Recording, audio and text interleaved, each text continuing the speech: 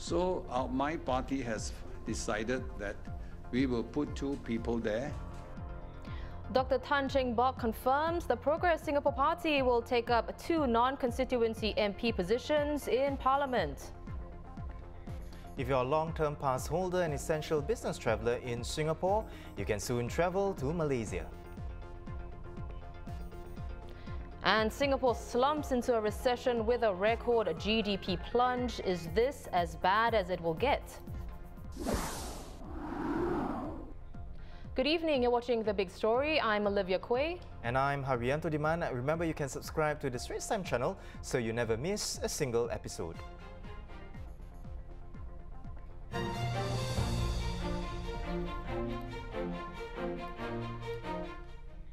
Mr. Leong Man Wai and Ms. Hazel of the Progress Singapore Party have accepted 2 seats in Parliament as non-constituency MPs as the so-called best losers of general election.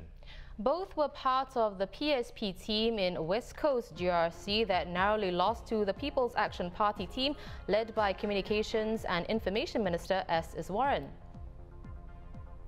Now, during a press conference this afternoon, Mr. Leong and Ms. Phua said despite their personal reservations early on about the NCMP scheme, the election results show that there is an appetite for alternative voices in Parliament. In this election, even though we did not win the election in West Coast GRC, but still we managed to get 48% of the votes, which is still a significant number. And so I feel that this is an opportunity for us to bring their voices into Parliament. We will demonstrate to the Singaporean voters that a strong alternative voice is very good for the country. Yeah, that's what we want to set out to do immediately. Yeah. Party Chief Dr. Tan Cheng Bock added that they look forward to working with the opposition Workers' Party in Parliament. Also, historically, I have been quite close to Pritam Sylvia. We have always been very good friends. And in fact, we share many common things, ideas, policies also. So it's good. We are now going like a team now. The whole Workers' Party, they take the lead. We will help them, and they will also give us, I'm sure, information. To take this discussion further, we're joined by one of the editors leading the Straits Times' GE coverage, Jeremy Au Yong. Welcome back, Jeremy. Now, perhaps some would have wanted the man we just saw, PSP Chief Dr. Tan Cheng Bock, in one of the NCMP seats. So, what is your opinion of Mr. Leong and Ms. Phua? Well, Olivia, first off, I think there was never any hope that Dr. Tan would actually take up one of those NCMP seats. He had made it very clear during the hustings, during the campaign, that if the party were to get it, as it has, that he would not be one of them. I think he has argued that since he has been an MP for so long, he was MP in Ayer Rajah SMC for 26 years, that, you know, taking on that seat would be, okay, he didn't say this out loud, but I got the sense that he would see it as almost a step down. After having been MP, now he re-enters the House as an NCMP. The other thing that I guess he was thinking about when the PSP chose its 2 NCMP candidates, which ended up to be the Vice Sec-Gen Leong Man Wai and the Vice Chairman Hazel, was renewal. And Dr. Tan talked a lot about renewal, even throughout his campaign and after the campaign. After all, he was the oldest candidate running in the election. He's 80 years old. A lot of people are wondering if at 85 he will show up at the next election. So the longevity of the party depends very much on renewal. And Parliament could serve as quite an important platform for renewal. And so even before they made the announcement today, I think a lot of people expected that these would be the 2 that they would choose for the NCMP scheme, mainly because they were already seen as the likely next generation of the party. Mr. Leong is 60, Ms. Phua is 49, I believe. Both have quite good CVs. They were both former PST scholars and both had some success in the professional world. I believe Mr. Leong was former managing director of OCBC Securities. Ms. Phua, I think, has this private school chain, private tuition chain. And she is also, Ms. Phua has a little bit more experience in politics than Mr. Leong. She started off with Reform Party. She was chief of NSP for a while before ending up in PSP. Right. Jeremy, both Mr. Leong and Ms. Phua have criticized the NCMP scheme. What do you think they'll bring to Parliament? Well, on the criticism of the NCMP scheme, I think, you know, I'm not that young. I've gone through a few elections. It's a dance that we go through nearly every election. There's criticism of the NCMP scheme during the campaign, and no matter what the criticism is, no matter who is offered the seat at the end, they end up taking it, or the party ends up taking it. Because, you know, if we strip away the politics of it, so in the hustings, you will hear arguments at the extremes. On one side, you will hear that the NCMP scheme is completely equal to an MP. It's not exactly the same. On the other side, you'll hear criticisms of the NCMP scheme as a means of impeding the progress of the opposition. Also not quite true. I mean, if it was very bad for the opposition, they wouldn't take it up. Yet after every election, the opposition has taken up the NCMP scheme. So that as far as it goes for the criticism of the NCMP. What they will bring to Parliament, I think, remains to be seen. So far, the various NCMPs have done decently well in debates over the years, and I guess we'll have to see. This is a new party with people who have never gone to Parliament before. We'll see how they perform. Speaking of course, you know, a few of the newly elected MPs are also, you know, newcomers, first-timers. So with WP already having 10 elected seats, Dr. Tan said there will be collaboration between PSP and WP in providing an opposition's voice in Parliament. How effective will they be, do you think?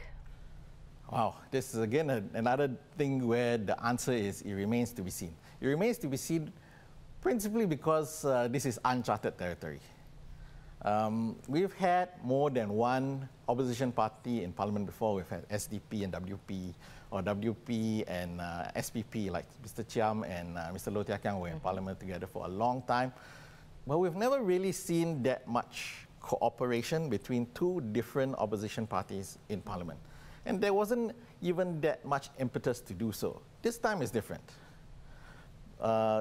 Because there's a formally appointed title, the WP's Secretary General, Pritam Singh, will be given the title Leader of the Opposition. That seems to signal to me that there does need to be some collaboration between WP, the 10 WP MPs, and then the 2 PSP and NCMPs. It hasn't happened before, so you know, I guess I'm just like everybody else. I'm waiting to see how that will work out. Right. Well, thank you so much, Jeremy. Always a pleasure to speak with you. We were speaking to Jeremy Au Yong, who's part of the GE team here at the Straits Times.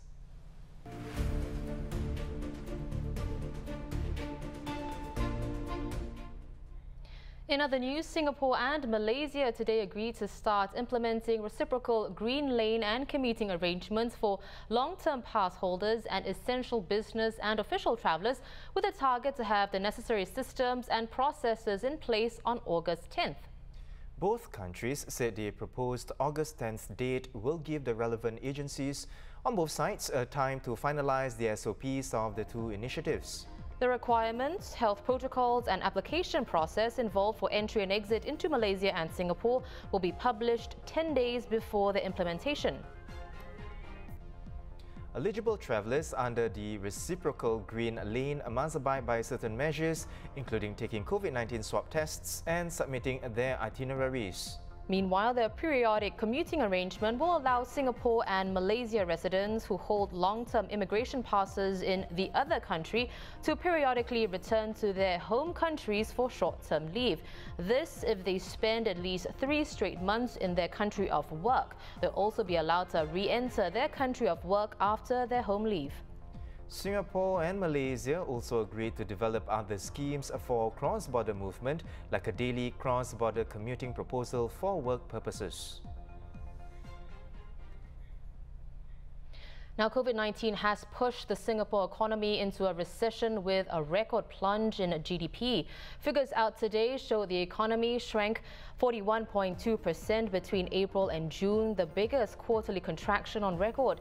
That's compared to the first 3 months of the year when GDP contracted 3.3%. The April to June period also happened to be the time when the circuit breaker was in effect.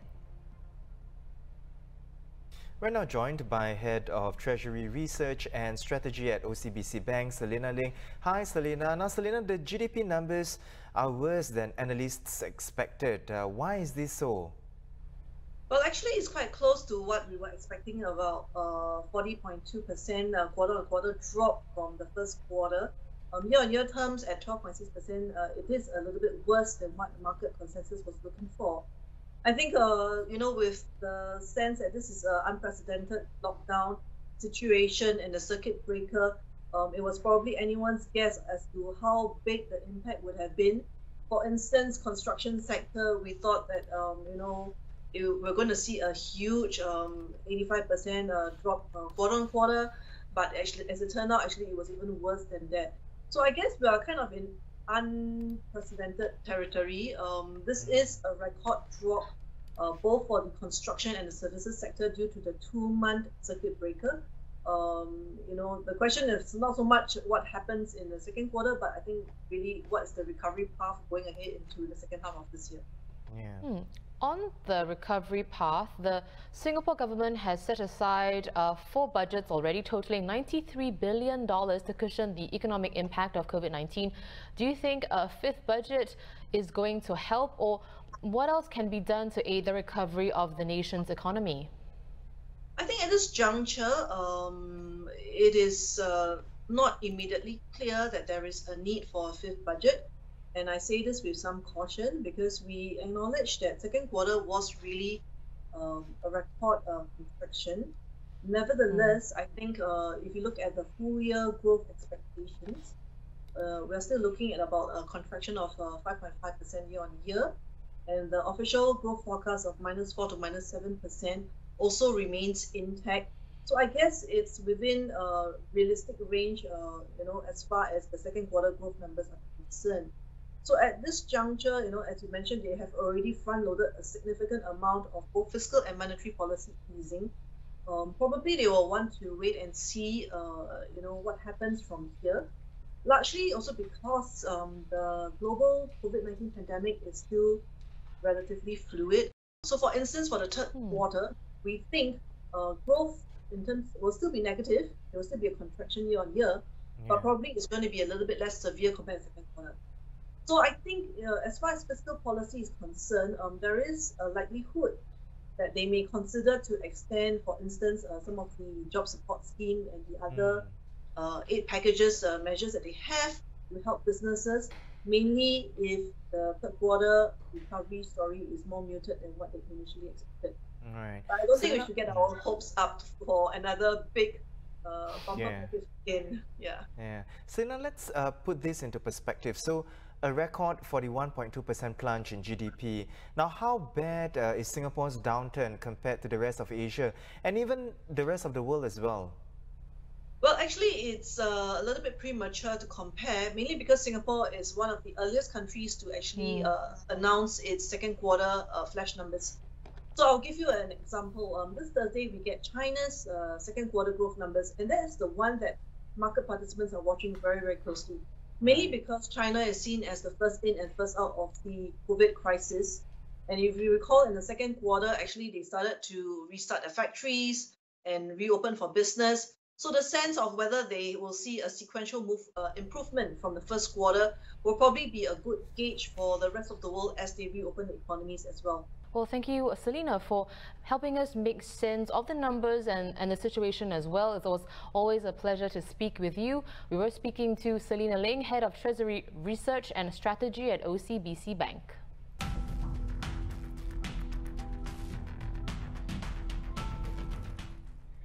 And here are today's COVID-19 numbers. The Health Ministry confirmed that 347 new cases, including 7 community cases comprising 1 Singaporean and 6 work pass holders. There were also 2 imported cases who had been placed on stay-home notices upon arrival here.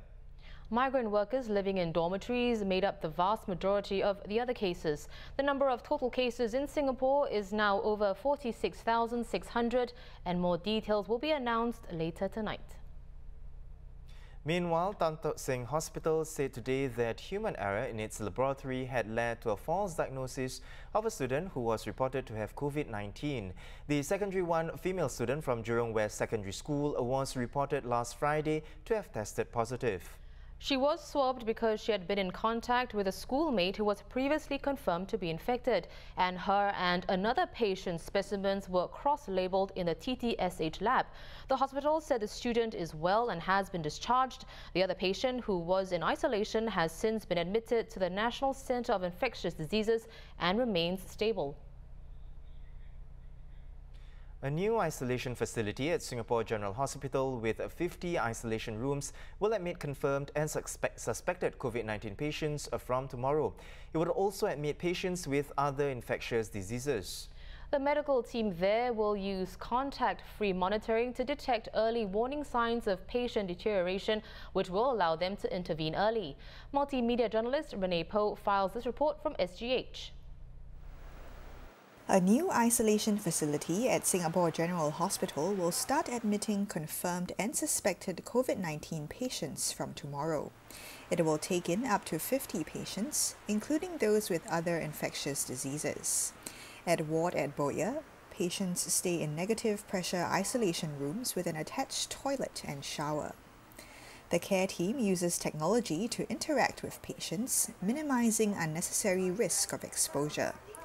Clinicians can monitor patients' vitals remotely through a biosensor worn on their wrists and intervene if the patient's condition deteriorates. Patients can also make requests through video teleconferencing or a mobile app. It has got that smartphone itself in there. Right? So the patients could, for example, ask for Milo or biscuits, or ask to even speak to someone because they feel unwell. Right? Or the staff, by talking to them, can make an assessment how well or unwell they are. So this actually improves our efficiency in how we deliver care. If an X-ray is required, patients will be brought to an on-site X-ray booth. Only one radiographer wearing an N95 mask is needed to operate the machine. If their condition worsens, patients will be resuscitated in a treatment room with a ventilator before being transferred to the ICU in the main building. The facility also has a medical preparation room, nurses' stations, and a rest area for staff. Located within a car park, construction of the 3,200 square metre facility took 6 weeks to complete. From the design itself, we needed to elevate this whole area to allow sewage, water piping below. We had to look at how we place all the wards. These are very specific, purposefully built isolation wards. So we needed to think about how we're going to deliver safe care to the patients. So we would be able to use this facility to deal with other infectious diseases even after the pandemic quietens down.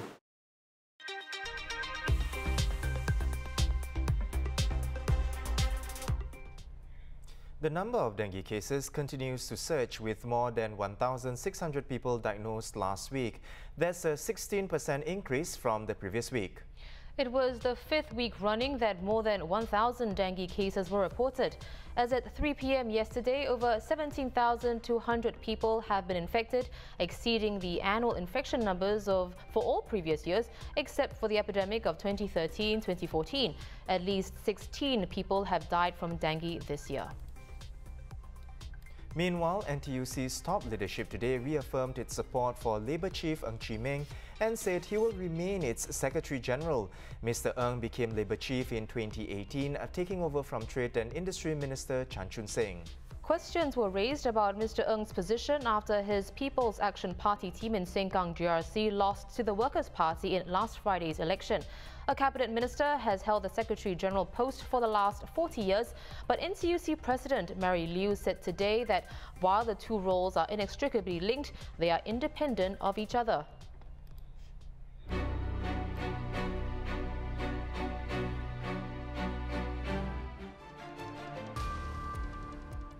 Good evening, I'm Dylan Ng. Here's what's making headlines around the world. A total of 308 people from 72 families were affected after their villages were hit by flash floods yesterday in Malaysia's Negeri Sembilan state. A total of 5 villages were affected after authorities said heavy rain caused river waters to overflow. The entertainment world has been shocked by the death of Grant Imahara, co-host of TV show Mythbusters. The 49-year-old was part of the popular science show, joining in the 3rd season in 2005 and stayed with the show until 2014. Early reports say Imahara died of a brain aneurysm. The body of Glee actress Naya Rivera has been found in a California lake. The actress was presumed to have accidentally drowned after going missing last Wednesday. She had rented a boat on Lake Piru with her 4-year-old son Josie, who was found unharmed. An initial examination found no evidence of foul play. Metro Manila is set to go back under lockdown this week as the Philippines struggles to keep up with a recent surge in coronavirus cases. Residents of Navotas, one of 16 cities that make up the sprawling capital region of 12 million, will have to stay home for a fortnight, just 6 weeks after emerging from a 3-month lockdown.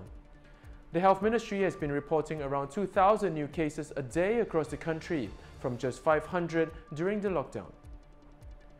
Hong Kong leader Carrie Lam said that an unofficial citywide election conducted by the pro-democracy camp over the weekend might have violated new national security laws. The weekend election drew more than 600,000 votes in what Democrats describe as a symbolic protest vote against tough new laws imposed by Beijing. The city's opposition camp is aiming to seize majority control in the 70-seat legislature for the first time from pro-Beijing rivals by riding a wave of anti-China sentiment stirred by the law, which critics say has gravely undermined Hong Kong's freedoms. Back to you in the studio. Thank you, Dylan. So those are our top stories for today. For more news and videos, visit straitstimes.com and subscribe to our YouTube channel by hitting the red button below. We'll now leave you with a snippet of this year's National Day Parade theme song titled Everything I Am, which is a tribute to Singaporeans' community spirit. Once again, I'm Haryanto Diman with Olivia Koe. Join us tomorrow for more stories on The Big Story. Here's to you, Singapore. Here's to my people, I could want nothing more. Here's to you, Singapore. We hold this precious jewel in our hands because of who you are. Yeah. Because of who you are, I can be everything I am.